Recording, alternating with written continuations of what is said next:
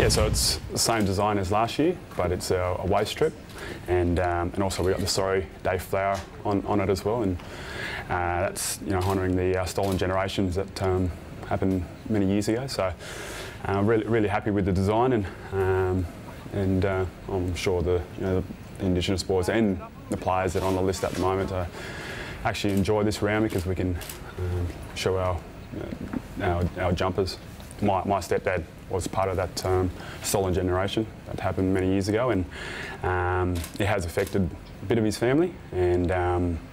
but yeah, just to go out this game against the Western Bulldogs, and you sort of like think at how it was back in the day and how they were taken from their families, and just go out there and play the way we're playing, and hopefully they can get something out of it. So I know that not just my stepdad, but other families out there will actually see this and see that we are honouring the stolen generation.